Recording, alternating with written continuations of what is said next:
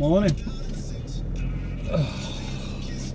Something a bit special this morning. I'm just leaving mine now. Actually kind of taking a day off today.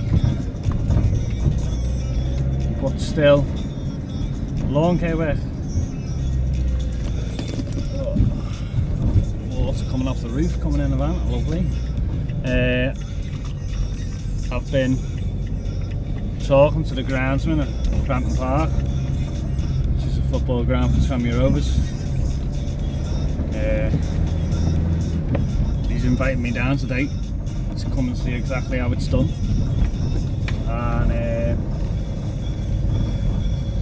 let's give it a picture, man. So, thought I'd take you along for the journey. They're going to let me record and take some pictures for the Lawn Care Legends and you on YouTube. Stay tuned and we'll see how we're getting on. See you soon.